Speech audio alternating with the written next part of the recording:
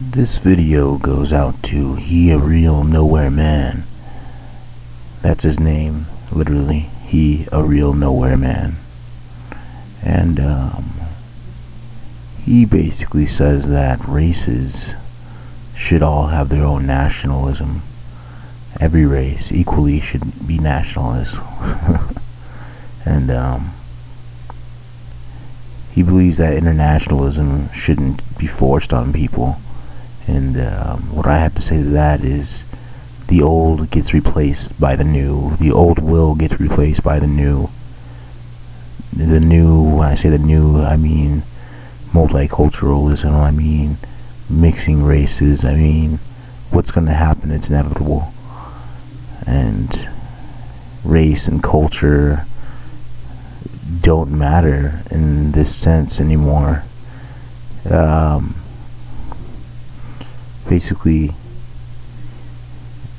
he believes that races aren't equal, and you know I believe they all should have an equal chance to thrive, and race doesn't matter. Race is just a color or a facial feature that's different, you know, height or something like that along those lines, you know, little genetic differences. Race really doesn't matter. He thinks that people like me should have our own little society when we make our own society, and we should leave the rest of the nationalists alone and let them have their own society, which is impossible. Think about the Neanderthals.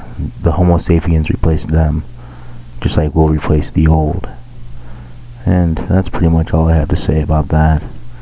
I'll probably make a response video if he makes a response to this.